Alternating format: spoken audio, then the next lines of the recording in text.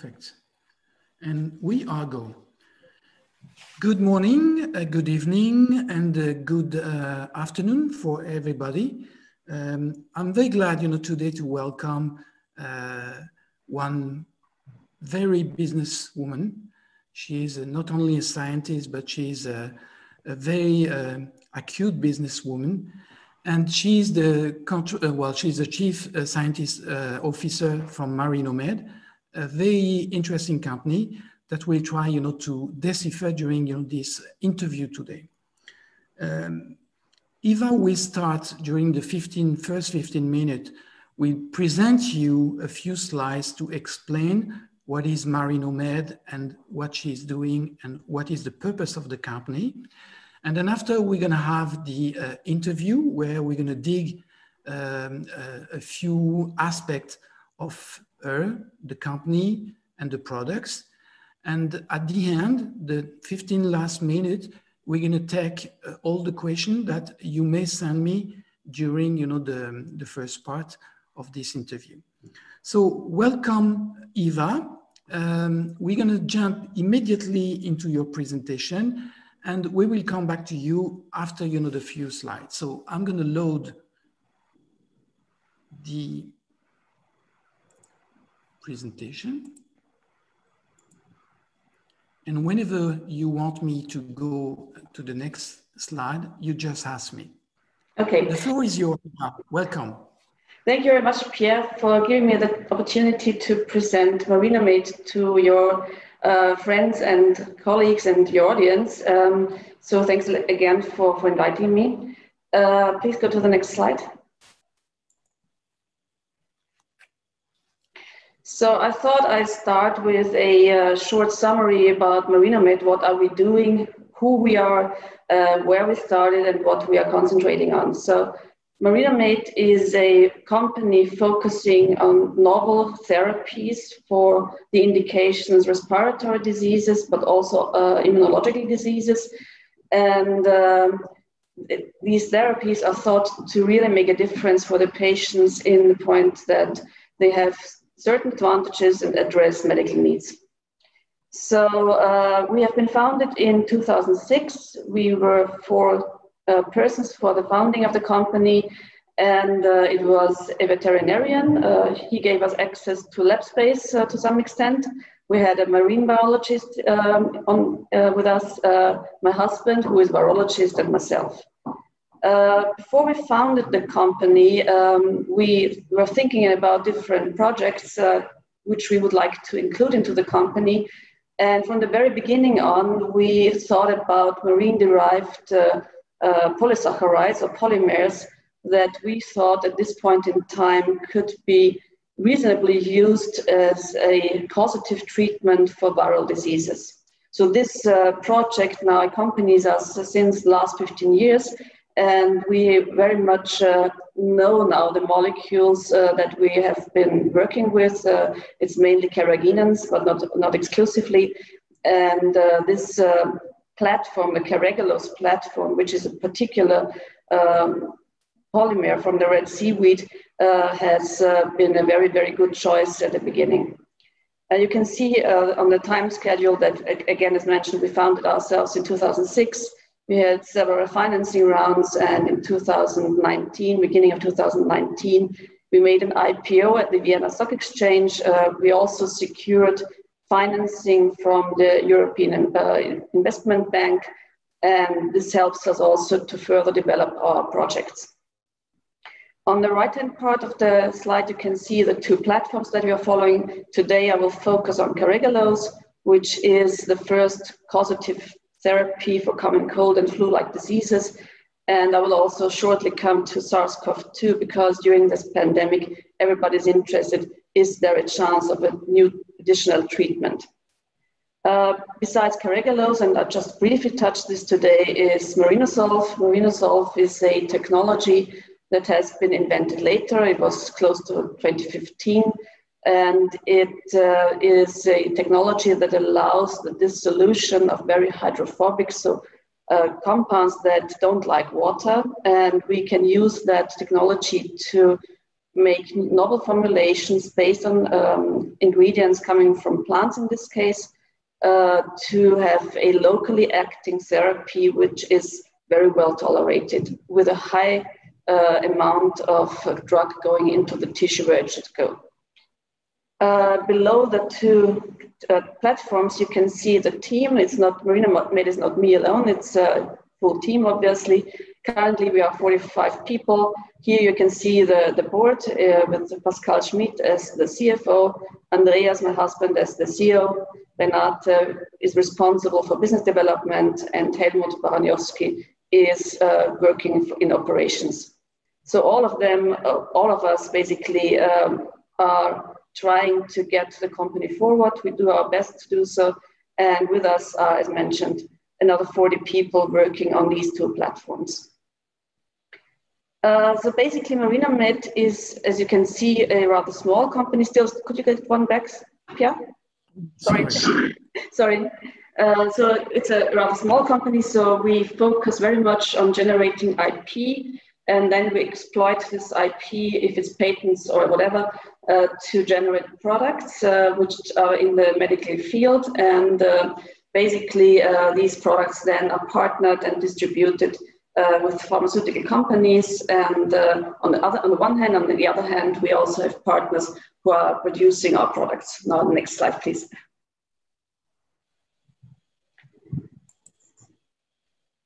So I thought I'd start with a very brief introduction about respiratory viruses, even though now at the moment many people know very much about respiratory viruses, particularly SARS-CoV-2. But this slide was generated, I think, probably 10 years ago, when people were not so much aware of respiratory viruses. So this group of viruses contains at least 200 different pathogens that can infect the respiratory tract.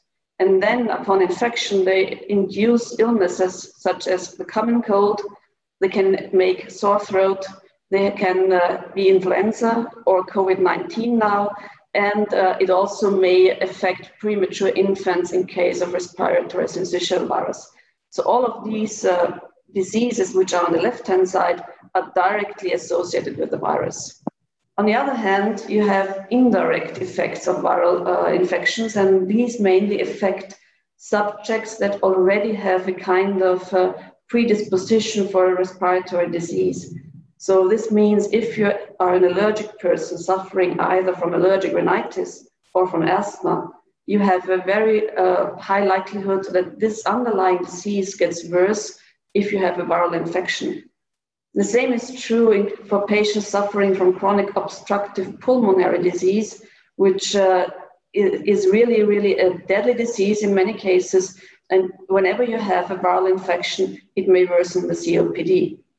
And finally, and this is rather a very small indication, but still very important, if you are in the position to have a lung transplantation, a viral infection may lead to the rejection of the organ, and then you are really, really in big trouble.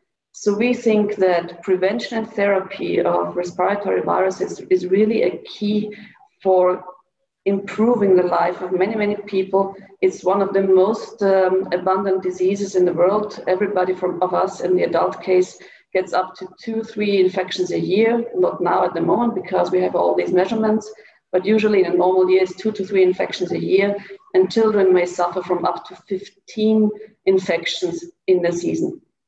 Next slide, please. As I said in the very short introductory slide, we have worked with carrageenan, which is a particular subunit of carrageenan since the beginning of our company. So carrageenan, or ioctocaragenan, is a very interesting compound as it is broadly active against a wide variety of respiratory viruses. And on the other hand, it's a very safe compound.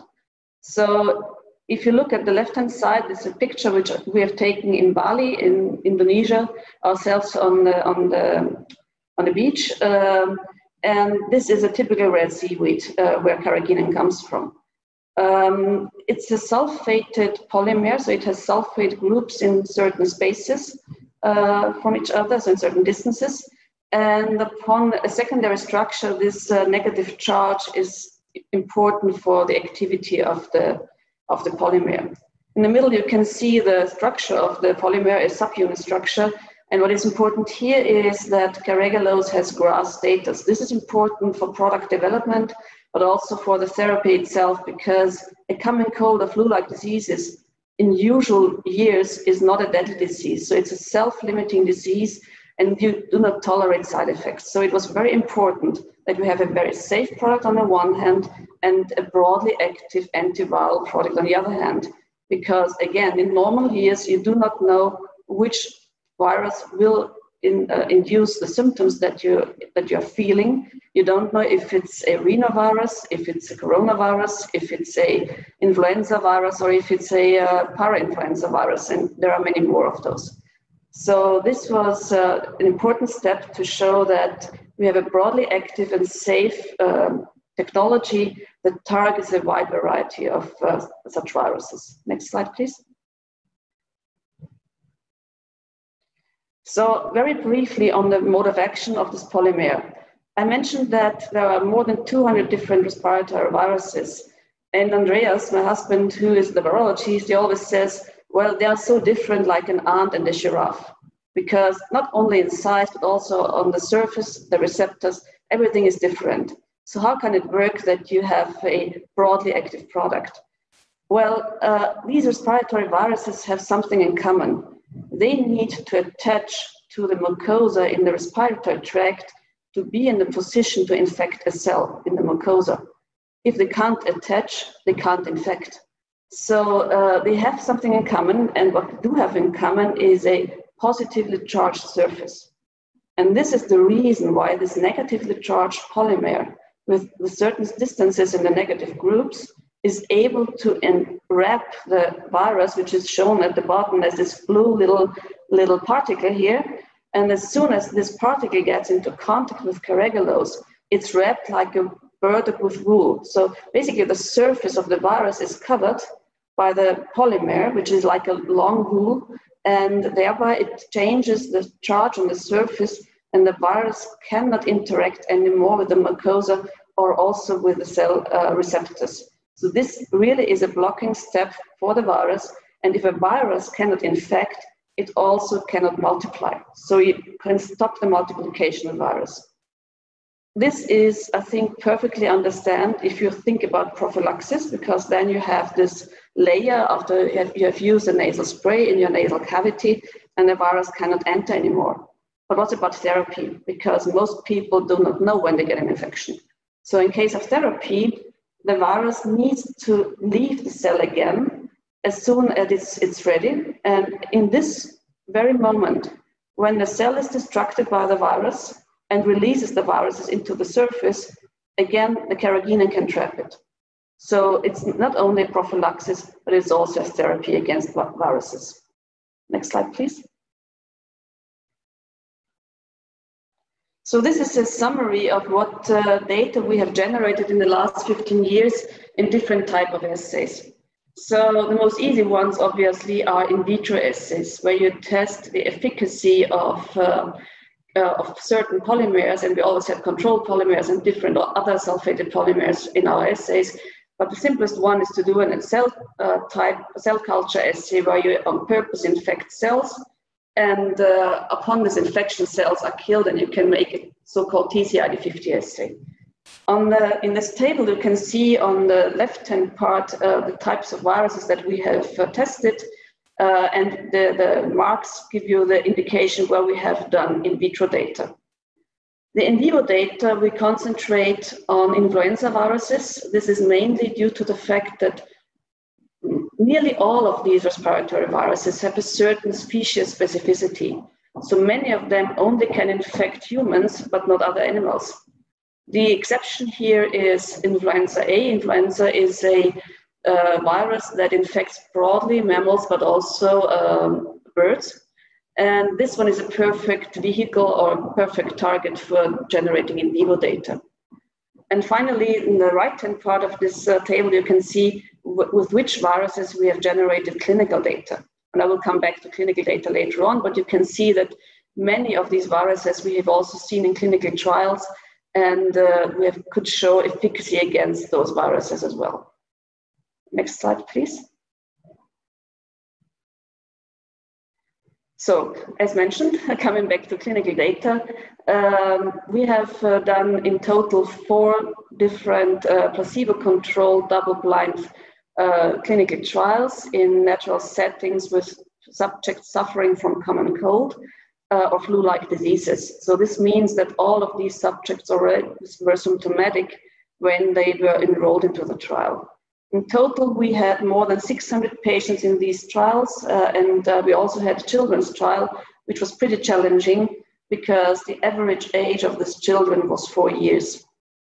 The product that we have used was a 1.2 milligram per milliliter carrageenan containing nasal spray in a saline solution, and this product was applied for 3 times daily in comparison to a placebo saline nasal spray.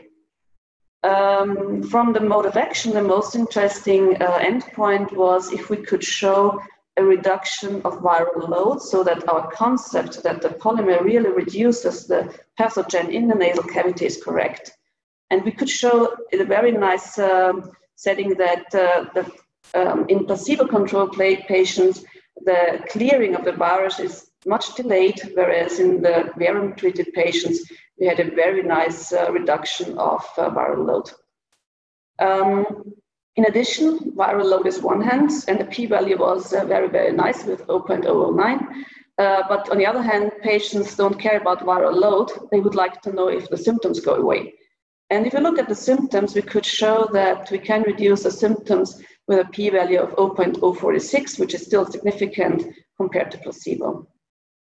We did not observe treatment-related serious side effects or any withdrawals, and this also underlines the safety of the product. What you can see at the bottom in this bar graph, you can see a subgroup analysis where we could show that the 3 major groups of viruses that we have seen in clinical trials, namely rhinoviruses, coronaviruses, and flu viruses, have been analyzed separately to see if we have an effect on one virus type or on all of them. And what you can see here is the percentage of patients that had experienced a relapse during the observation period. The red bars are the placebos, and the blue bars are the carrageenan treated, or the carrageenan treated subjects. And as you can see in all of these groups, independent if it's flu, corona, or rhinovirus, we have very nice effects on these relapses. If you look at duration of disease, and this is on the right-hand part, we can show that we have a reduction of duration of disease. Depending on the virus, it's a little bit different. So for rhinoviruses, we were close to 2 days. For coronas and for flu, it was more than 3 days. So the coronaviruses were very sensitive to the treatment. So all these data, and this is just a snapshot, show that we could clinically translate our in vitro and also in vivo data and really can offer a positive treatment for respiratory virus diseases. Next slide, please. So based on these data, we developed different products. They are listed here in the version it's sold in Austria, but I'll come back to other examples in the next slide. So the first one was the product that has been used in the clinical trial. It's termed Coldamaris Pro for prophylaxis at this point in time. And you can see the different types of products that we have. So we have nasal sprays, we have a children's nasal spray developed, we have lozenges containing the same ingredient, we have a throat spray, and the last product was a decongestant combination spray. So some people tend to have a congested nose when they have a common cold. And for those, this particular product is interesting because it's a combination of a medical device being decongestant based on high osmolality, and on the other hand, it also gives you the virus protection. So going further from Austria, this was our home market, obviously. And next slide, please.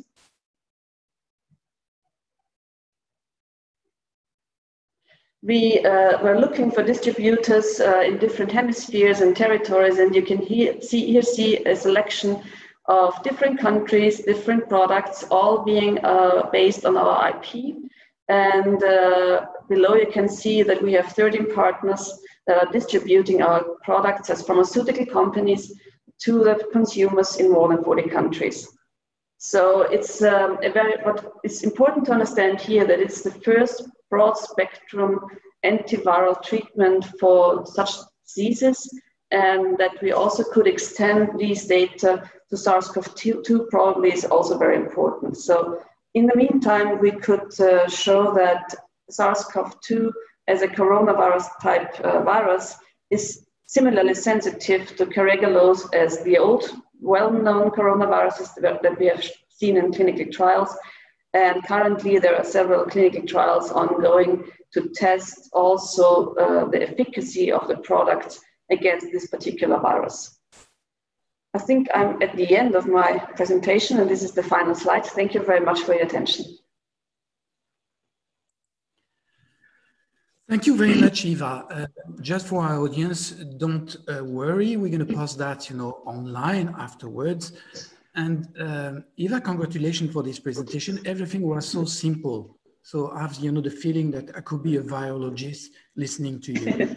I think everybody has the feeling at the moment, doesn't it? So correct. We all get specialists. Yeah.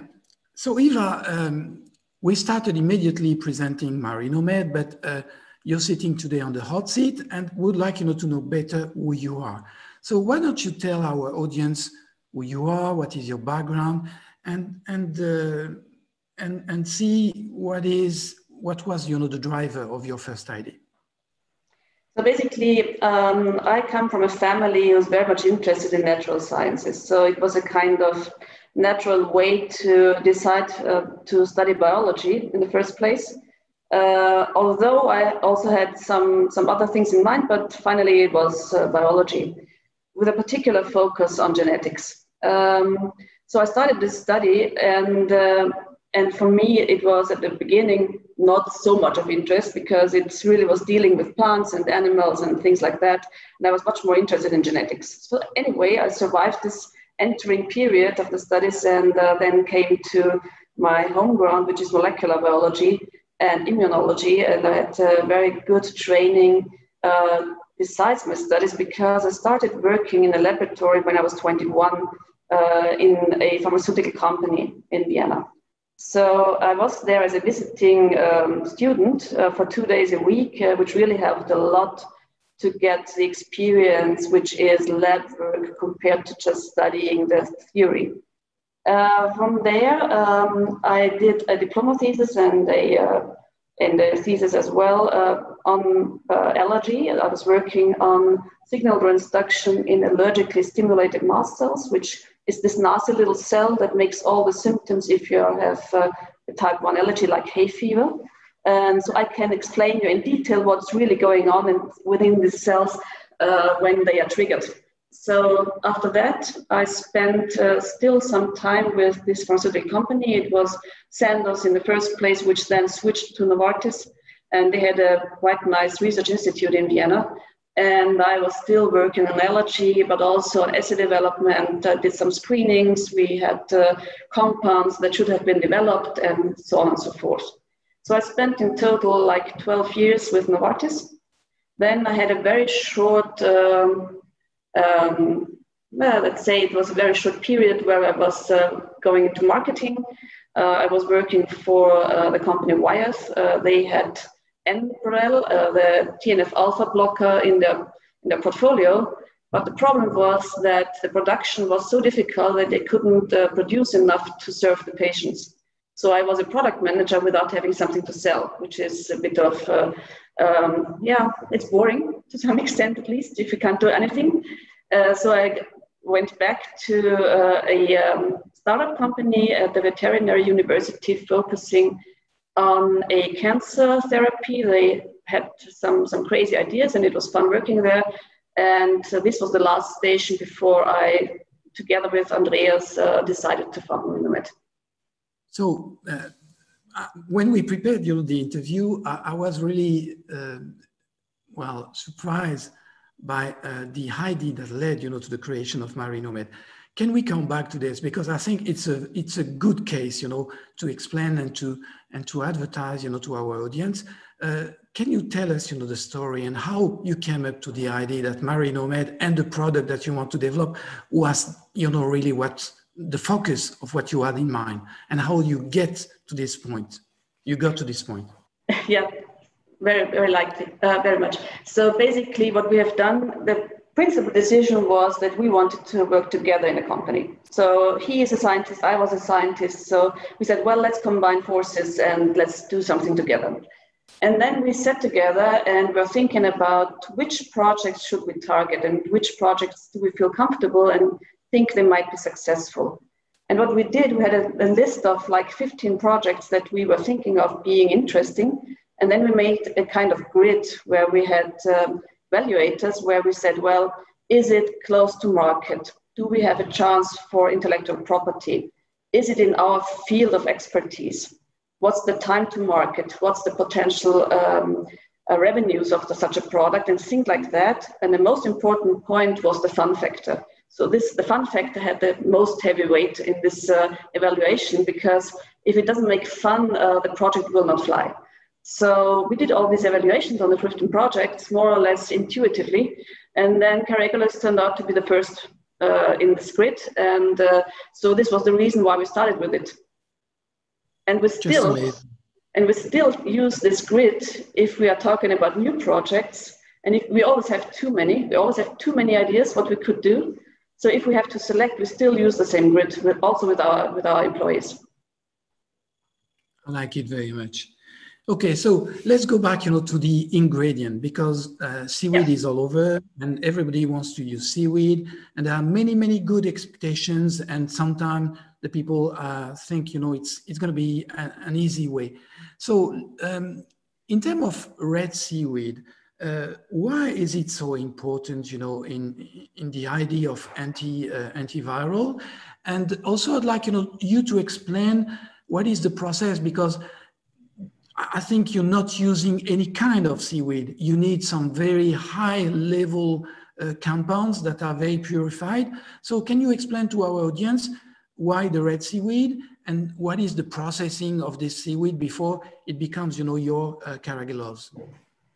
So in the process of developing the IP, but also the products, we have tested very many different extracts of seaweed, not only red seaweed, but also brown seaweed, like the fucoidans, and also from green seaweed. So we really checked a lot of different types of polymers coming from these algae.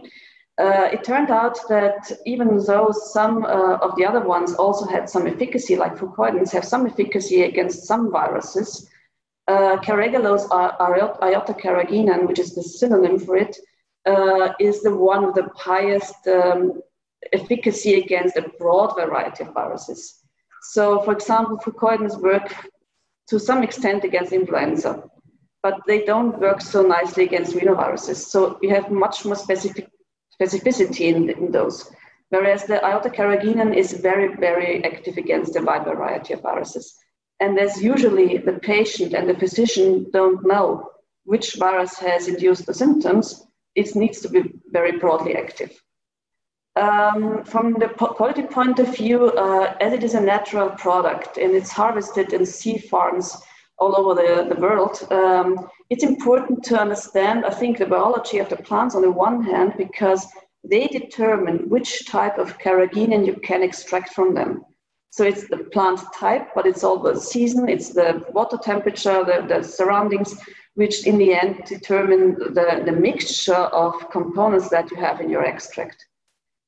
As we are working on therapies, we need to make sure that we have a constant quality in our products and that we can control this quality very nicely. And it's not a problem if it's plant-derived or if it's algae-derived, but you need to have something in place where you can make sure that the quality is always the same. And for us, it is important that the majority of the polymer that we use is really iota-carrageenan or Carregulus and not some other carrageenans. Because then you have a lack of efficacy on the one hand, if you have too much kappa inside, for example. And on the other hand, if you have too much lambda inside, which is also a side product, then you have a pro-inflammatory component, which you wouldn't like to have in case of an infection.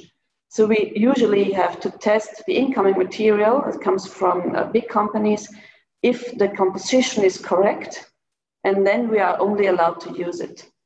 In addition, we need to pay attention to things like metal ions. We need to pay attention to iodine, because you always have this fear of customers that you have too much iodine content, that you have formaldehyde inside. So we need to take care of those components as well.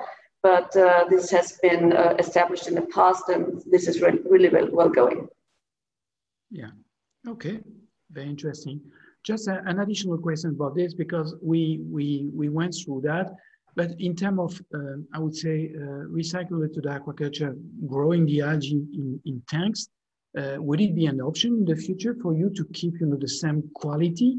And why don't you go, in that direction? Sorry. I think as long as we can have the quality from the sea as it is at the moment, and we are very happy, and I think there may be improvements, but we are still very happy with it. It will just increase the cost of goods if you start to grow the plants in tanks. We know a company who is doing something like this. They are growing microalgae in tanks in Austria for extracting astaxanthine from it. You have to have tanks with light inside. You have to have the culture really well controlled. And I think it's not so much improving the quality compared to the aqua farms, to be honest. So we are very happy with aqua farming. We don't need 100% pure compound, because we are applying it topically. So we spray it into the nose, we put it in our mouth, but we don't put it in our system. So this is probably a difference to people using algae for a different route of application. So we are very much happy with this natural blend, as long as we can control it. Wow, excellent. Very clear. During the conversation for preparing the interview, we went through the competition with, the vaccines. And you have been very upfront and straightforward. It's explaining to me that virus, are spreading very fast, and the vaccine, I would say, campaign are very important. But how do you position yourself with the carrageenan, the spray? Are you much more on an alternative as a therapy, or what are you looking for in terms of positioning for the product? And even if you went through that, in the slide, can you explain to the audience why it is so important to have this type of product in the future? First of all, I'm really a fan of vaccines. I think it's important to mention this, because it's not that we think that vaccines are obsolete or whatsoever. I'm really a fan of vaccines. However, they have some weaknesses and they have advantages. They are working prophylactically to ensure that you are not as sick as you could get if you don't have the vaccine. But there are certain groups in the population that don't have the option to get vaccinated. In particular, during this pandemic, it turned out that children below the age of 16 or 18, depending on the vaccine, must not be vaccinated. But still, they should have the option to protect themselves. The same is true for immune-compromised patients. So there is certain groups which are vulnerable groups, for example, pregnant women, that cannot get a vaccination. This is one point. And you could use the nasal spray to at least reduce the risk to get infected. I think there is more reasons why this product can be of help. If you already have the infection, you cannot wait for a vaccination, so then it's too late. You need to treat yourself somehow, and the products would be an option. Third, besides SARS-CoV-2, there are numerous other respiratory viruses outside. And if, for example, if you have a co-infection with a rhinovirus and an underlying SARS-CoV-2 virus, you can treat with a vaccination the SARS-CoV-2, but you cannot treat the rhinovirus. So whenever you have a co-infection, we observed this very, very often. In case of children, more than half of the children had at least a second virus, and one of the children had 5 different viral strains in parallel. So you cannot treat with a vaccine or with a single virus therapy, you need to have this broadly active compound. And finally, I think the viruses are going to mutate very fast. It's really a sad story, but they're mutating, and some of them tend to be an escape. So if we would like to have something that is universally working, I think the polymers really have a big chance. Excellent. Coming back to the strategy of Marinomed, could you develop, for the audience, what will be the next step development, and how do you think, in terms of what is the potential, for such a company using the carrageen? Are you sticking to the algae? Are you envisaging new compounds? What will be the type of collaboration you're inviting? You are trying to develop, and where do you see Marinomed in 5 years from now? Well, basically, I think with the carrageenan, we are very, very happy about its activity. So I think any new compound that would boost this activity is highly welcome. We also were playing around in the past, and this has been published, with a combination of a pharmaceutical ingredient and carrageenan. So we combined an antiviral, anti-influenza drug with the carrageenan and could show that we have a synergistic effect. So these type of product would be beneficial probably. So what we are currently more evaluating is other routes of application. So we are currently planning an inhalation study with carrageenan, so treating subjects suffering from COVID-19 with an inhalation to see if we have a benefit with this. So this is going to be started very closely. And we're also thinking of other routes of application, such, for example, carrageenan is perfectly working against herpes viruses. So this is one option that we could follow, and additional viruses to come. So I think in the end, carrageenan will continue to grow in its importance. And we hope that even if the pandemic is gone, that people still are aware that viruses is something you need to take care of. And even if it's just the skin or the lips with the herpes, or if it's the lungs, or if it's the nasal cavity, we need to take care about not getting infected so much. As mentioned in the beginning, there are some underlying diseases such as asthma or COPD, and I think COPD would be an excellent opportunity to target these viruses to lower the burden of those patients suffering from this deadly disease. So I think there are certain growth opportunities with carrageenan. Just one sidestep, besides carrageenan, we are heavily working on Marinosolve, this platform for dissolving hardly soluble compounds. Here we are developing pharmaceuticals for different routes of applications, and also this is a very good growth potential for the company. So coming back to where we will be in 5 years, well, we hope we are steadily growing. We are cautious not to grow too fast, because this also makes communication very complicated. But we have now a new building. We hope to fill this new building with new personnel and new ideas. And so we hope that we will also multiply our market capitalization then. Eva, this is a very good, point, because most of the people that are listening to us, they are SMEs. So what convinced you that floating the company was a good idea? And how do you handle this? Because when you become a public company, public listed company, the rules are very different. So the communication, the sharing, the partnership. So how do you handle this as an entrepreneur? Starting with the first part of the question, why we did it in the first place. So basically, we had a very diverse investor basis before we did the IPO, so the interests were not in line. And the most efficient way was to go to a stock exchange and be a listed company, because then all interests are at the same level. So this was also based on our investor base.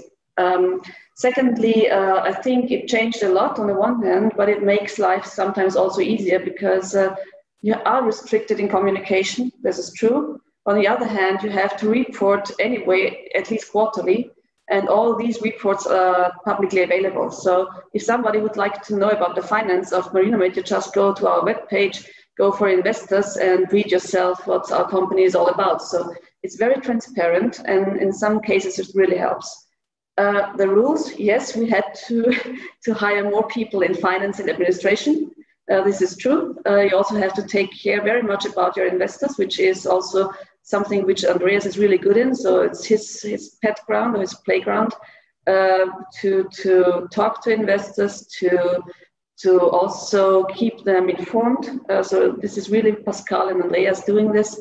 And I myself concentrate more on the internal, so to say, to concentrate on the science and development. And why on earth Vienna? Yeah, well, we are Vienna based, but this is not the only explanation. I think we were thinking of different places, and we were thinking of Zurich, we were thinking about Paris, but all, we never really thought about Nasdaq, to be honest. But we then decided to go to Vienna because we already had a convertible bond in Austria before that. And this convertible bond had a very broad Austrian-German investor base. And this was one of the reasons to keep to Vienna, or to stick to Vienna, because we very much had a friendly environment in the stock exchange. They take very much care on us, as we are the only company in the biotech field now, because Valneva has left. And the rest of the companies in the prime segment, which is the control segment of the stock exchange, is like gasoline company, banks, very cyclic companies. And we as a biopharmaceutical company are rather acyclic, and this makes it interesting for investors.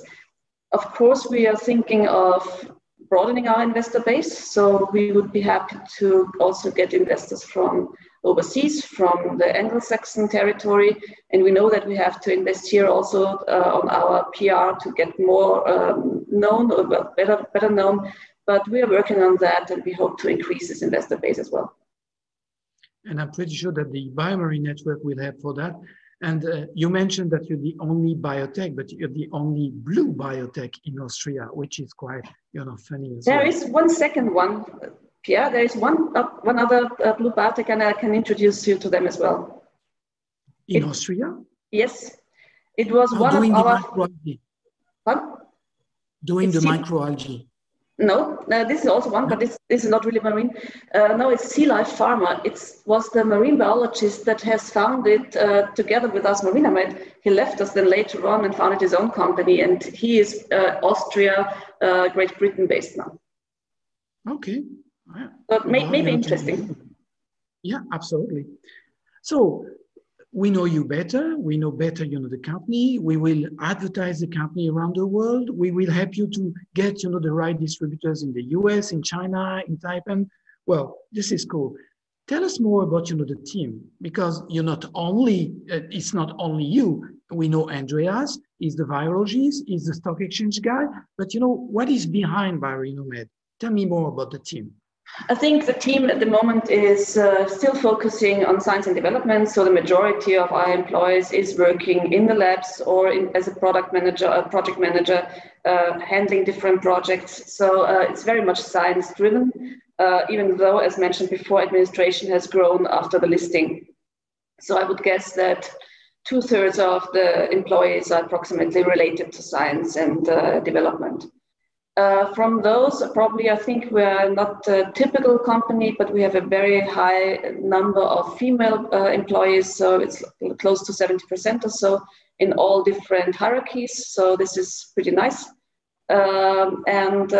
We have, I think, as mentioned before, we tend to grow sustainably and slowly, because otherwise you lose the contact to your employees and you also lose the conversation in the end. So we once had a situation when we were growing too fast, and this really is not a nice experience. So we tried to be soft with this. We now, as mentioned, are 45. So my estimation would be we should grow to 80 in the next 3 to 5 years. Also to handle the listing better, because it's an overload. And it's a burden. And if you have more in science and development, you can take this burden more easily. So I think this is the vision that we have to grow. And if we have 80 employees, we would have filled the 2 buildings that we're having now, and then we would need to think about a 3rd one. So we are thinking of expansion. And so all the people, listening to you, well, it's a dream come true, working on seaweed, marine biotech, Austria. Well, do they need to speak German to come and visit you and put an application in? No, of course not. So basically, we are definitely internationally interested in employees. We have employees from different countries.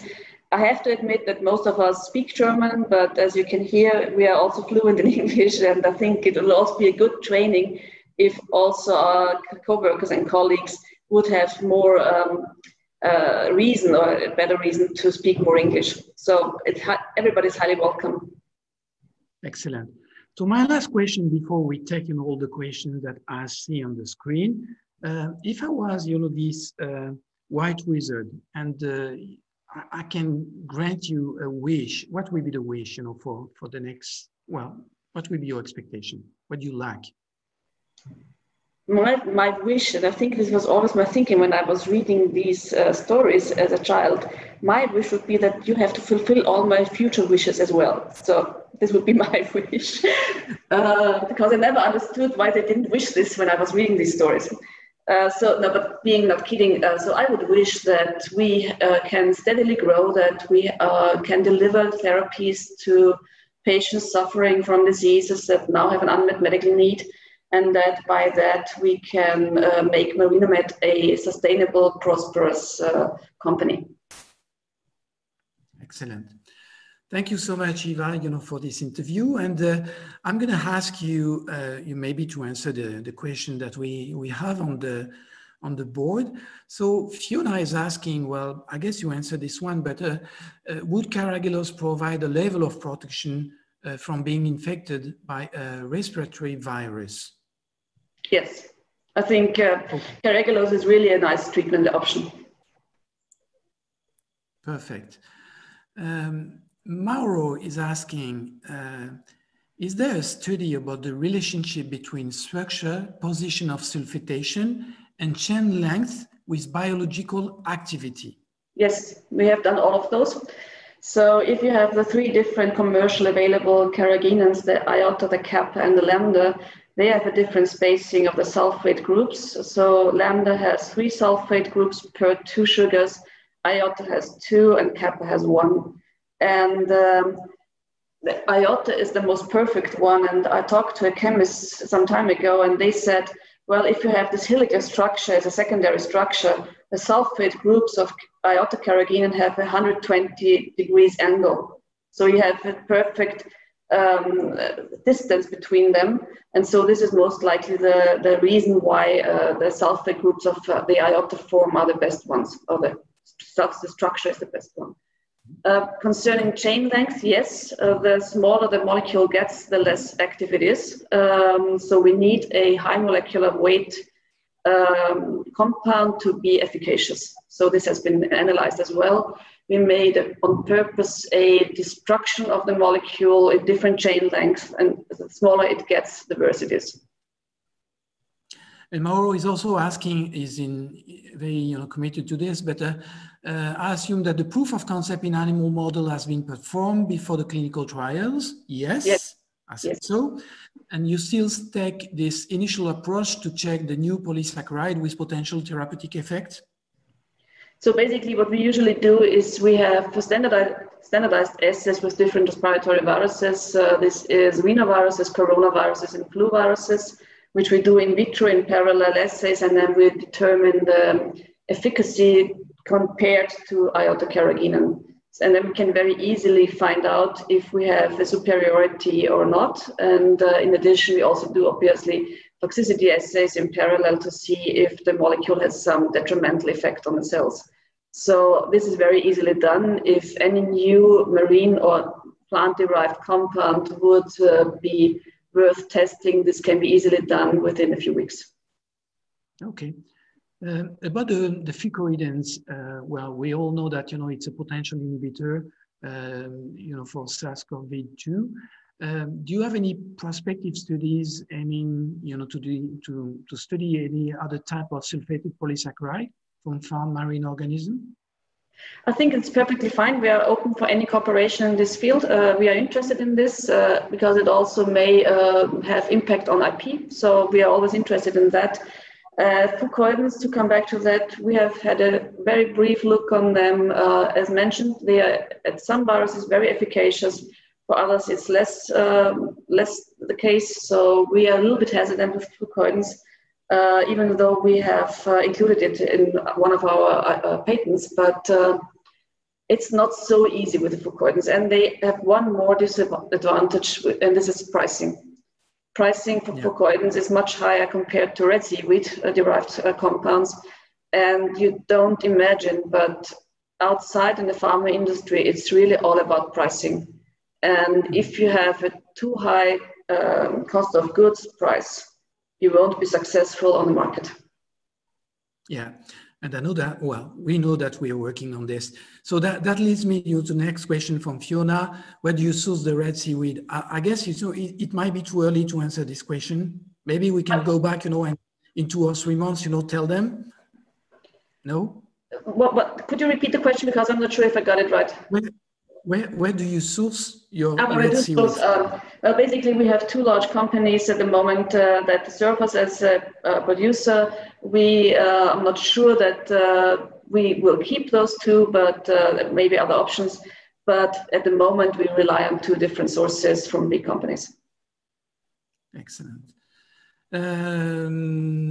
I guess we covered pretty much. Oh, no, another question from Mauro. Do you perform R&M analysis of your polysaccharide preparation? Is there a preliminary test accessing the biological activity as a quality control? As a quality control for every incoming material, besides those that are mandatory because of the pharmacopoeia, we do an NMR analysis. So we analyze the subtypes of the carrageenans that are within the product, and we have a validated method for that is done externally as a quality control, and we determine iota versus kappa versus lambda.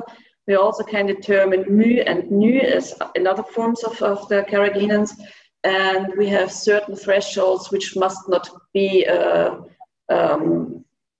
exaggerated, or must not be crossed, and these thresholds are that we are not allowed to have lambda inside, upon the detection limit, of course, and there is a certain limit for the kappa form. So we do, for every batch that we buy, we do this analysis. Yeah. And Kirill is asking, you know, because there are many ways, you know, to do the extraction for the carrageen. So he's asking if you do bioactivity assays, yes, and is it expensive? Well, basically, as mentioned, we have outsourced this process to 2 large companies. I can name them. It's DuPont and it's Cargill, the 2 large players in the seaweed field. They do the extraction in a very large scale, but what they do also have, and I think this is important to understand, they have a GMP certificate for medical use. So they need to have certain quality measurements in place to be allowed to sell this product for medical use. And I think this is their major advantage at the moment, but hopefully this changes in the future. I agree. Thank you so much. We received lots of compliments. You've been very clear, it has been very simple to understand, you know, a complex topic. So thank you very much, you know, Eva, for your clarity, your honesty, and your direct style. We like it. And we look forward, you know, for the end of COVID, using your spray to come and visit you in Vienna. Yeah, that's for sure. Very much looking forward to. Thank you very much, Pierre, and thank you to all of the audience. Thank you very much. And I'd like you to invite you to join us in 2 weeks from now for the next online event. It's going to be another interesting topic. Thank you very much. And have a good afternoon, or a good morning, or a good day. Thank you. Thank you very much. Bye. Bye-bye.